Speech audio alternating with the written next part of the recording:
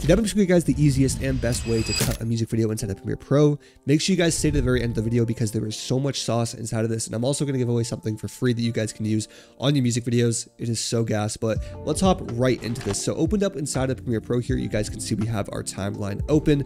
Now to get started, what we want to do is drag and drop our audio that we have here inside of the timeline. I assume you guys know how to get your clips inside of here, so I'm not going to cover that. But now moving on to our performance scenes, I'm sure you guys have B-roll. We're going to be covering that probably in a later video. You guys can just bring your B-roll to the side and drag it in at points that you want. But this is mainly for cutting performance scene clips. So we have all of our performance scene clips here, as you guys can see. And what you want to do is drag them inside of our timeline, just like so, and making sure that they're one above our audio clip. You don't want to have it on it because if we paste that, you guys can see it deletes the song. We're going to press Ctrl Z and drag it in one above, and then drag this one down. So you guys can see after I do it a couple of times here that it just becomes second nature, and we're going to do this for the rest of our clips. All right, guys, now that we have all of our clips inside of here, what you want to do next is you want to highlight all of them, right click, go over to synchronize here, and we're going to make sure we have audio selected at the bottom, and then under track channel, you want to have mix down selected. We're going to hit OK, and you guys can see it automatically synchronizes all the video clips to the song. Super fire. Now we're going to highlight all of these audio clips from the video clips, right click, hit unlink, and we're going to highlight them one more time, and then we're going to delete them. Now holding Option and scrolling in, we're going to zoom in, press C on our keyboard, and then making sure we have S selected so it locks on. If your guys' clip doesn't lock on, make sure you have S selected. You guys can see it locks on, and we're just going to cut to where the audio starts, and we're going to grab these files right here, and we're going to drag them towards the end because we don't want to delete them because we could use them as B-roll later, as you guys can see here. But we're going to highlight all of this and drag it to the beginning now. Now, before we get started on cutting, what I want to do first is teach you guys how to color grade. A lot of people color at the very end of editing their music videos, which I don't think is a good idea. Now is the best time to color grade. Before we color grade, we're going to go into the top left here, hit Premiere Pro. We're going to go over to keyboard shortcuts, and then we're going to search Enable. You want to make sure you have Enable set to E. It should say Shift E if you haven't changed this. We're going to hit X if it says Shift E, and we're going to click on it and then just press E and then hit OK. Now that you guys have all of this set up here, what you want to do next is drag down your audio just for the future reference so you can see all the peaks. And we're going to right click inside of a project, hit New Item, and then click Adjustment Layer right here. You're going to hit OK and then drag and drop that inside of your project just like so. Now that we have our adjustment layer in here, we're going to open up Lumetri Color. If you guys don't have Lumetri Color in a tab right here, and you always search it inside of Effects, I recommend going up to Window, going down to Lumetri Color and clicking on it, and just dragging it over to your tab over here like I have. Now that we're clipped on the adjustment layer, we're going to go into Creative, under Look, hit None, and then hit Browse. Now, I'm going to be using my ultimate Lut Pack that you guys can grab below. It has over 250 plus unique LUTs and is honestly just so fire for music videos. You will never run out of LUTs. There's so many creative looks inside of here that are just insane. I highly recommend going down below and checking it out. You guys can use the code 15OFF to save yourself 15% off this Lut Pack. So we're going to go with a completely random LUT. I'm going to go with 54 here.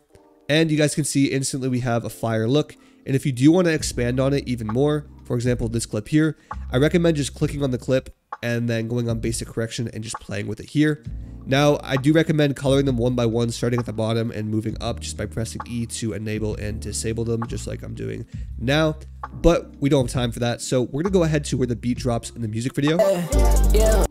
And we're going to put our playhead right here and then press I to create this in point. Now, we're going to drag our adjustment layer up so we have room for our clips when we drag them up. And pretty much what we're going to do is we're going to turn the clips on pressing E. We're going to watch them. If we like that, we're going to cut it and bring it up just like so. And keep in mind, you want to cut to the beat. Listen to the hi-hats, listen to the kicks, listen to the 808. You guys can see I'm just playing the next clips through. If I don't like them, just disabling them. So for this one, I'm going to use it as an example. We can see if we play it through, his hand is going to go up and then come down. So what I'm going to do for this is I'm going to speed ramp it. I'm going to cut it right where his hand is about to go down, drag it up, turn these ones off, extend it, press C, cut it, right click, go over to speed and duration, and then change it to 50% here. Now if we play it through,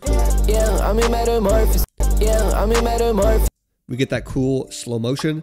Now we're going to cut it again, right click it, go over to speed and duration and make it 150.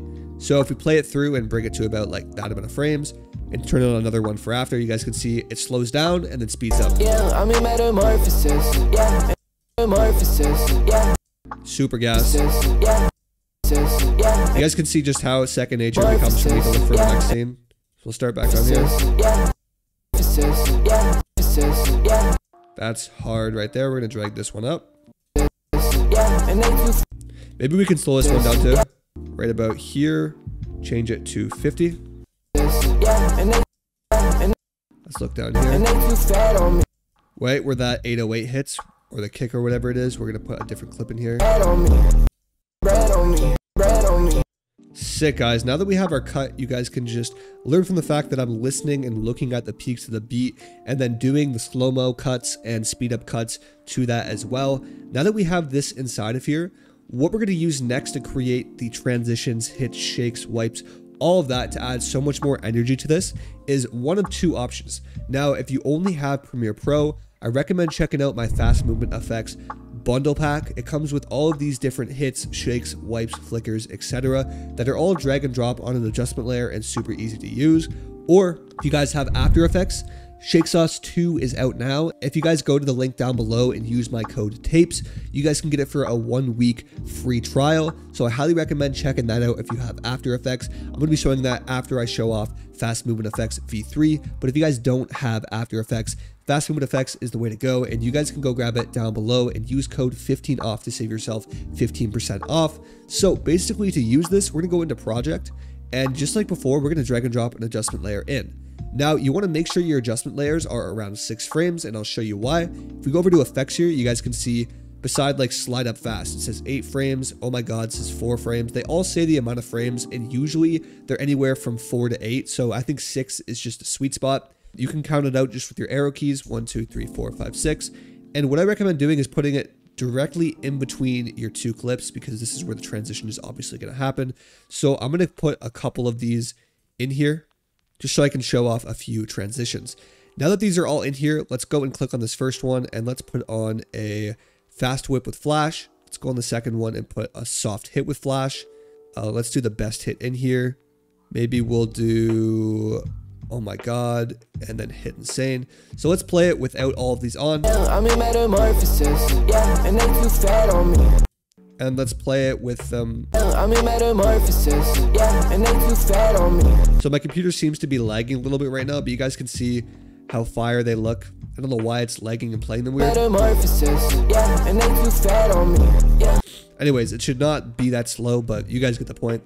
So now showing you guys inside of After Effects with Shake Sauce 2, all you have to do to use that is highlight your clip, hold Option, and drag down. I'm just doing this as a safety precaution in case like the one gets messed up. We have 2. We're going to highlight the top one now. We're going to right click, and we're going to go over to Replace with After Effects Composition. Now let's name this Shake, and boom, you guys can see it's opened up inside of After Effects here. And we have the Shake Sauce 2 tab opened up as well. Let me show you guys how this works. Now, pretty much what you can do when you see it, you guys can see we have constant and then keyframed. These are going to be your constant shakes that apply to the entire project, just giving it like a soft camera shake or a hard one. And then the keyframed ones are going to be used for transitions. Now, the way it works, if you want to sort them by flicker, motion blur, mirror, it'll show the ones that only have those stuff. As you guys can see here, only these 3 have flicker. All of them have motion blur. Pretty much all of them have mirror. Same thing with keyframed ones. And if you want to go frame by frame, you could use these arrow keys right here, super gas. So to get started, we're going to click in between our 2 clips here. We're going to go over to the keyframed ones, and let's do quick right here and then hit the check mark. And you guys can see instantly this pops up inside of here. I recommend hitting U on your keyboard to see where the red keyframes land, which is going to be in the center of your clip where you want them to be. So if I go ahead and play this through, you guys can see we have a nice transition just like that. Now, keep in mind, click off of the layer, move over to the next one, and now we're going to look for a different one. Let's do like stomp here, hit the check mark, and it's going to create a brand new blue layer. And if we play this one through, we'll hit U. You guys can see we have another hit just like that, and that's going to go right where it slows down, which is super fire. Sometimes After Effects moves the clips around, as you guys can see here. It's very strange. All right, now moving on to our next one here, we're going to click off the blue clip, and let's go for like a zoom twist. So we're going to hit the check mark now, and boom, you guys can see another one instantly comes in.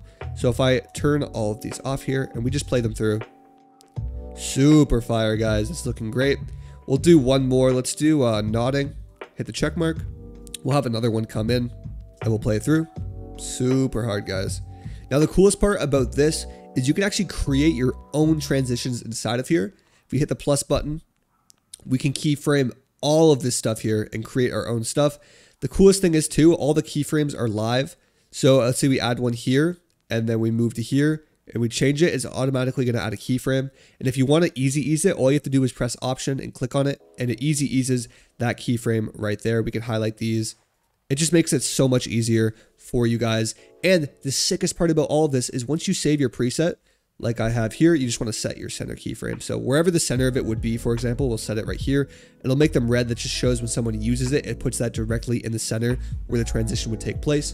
Now, if we go ahead and save it, we can name it like test 1. And you can actually export these and send them to your friends so they can download them and use them inside of their shake sauce. So if we go and hit this one right here, so let's, for example, if we select the .shake file, they can bring it inside of theirs. And the sickest part about all this stuff, guys, is if we go over and sort by custom, we select test 2. Like I said, we could just save the .shake file. And the sickest part about all this is actually, if you're an editor, you can make money off of shake sauce. If you create your own shakes that are super fire, you can export them and sell them via Instagram, via Shopify, via ShopPay, all that kind of stuff. So I highly recommend grabbing this, at least for the 1 week free trial that you guys can grab down below, making a bunch of custom shakes and then trying to give them away to friends or sell them through Instagram, make some money as an editor. That's the best way, is passive income in that way. Anyways, guys, if you enjoyed this video, make sure to leave a like. All the editing packs I use will be linked below. I'll see you guys in the next video. Peace.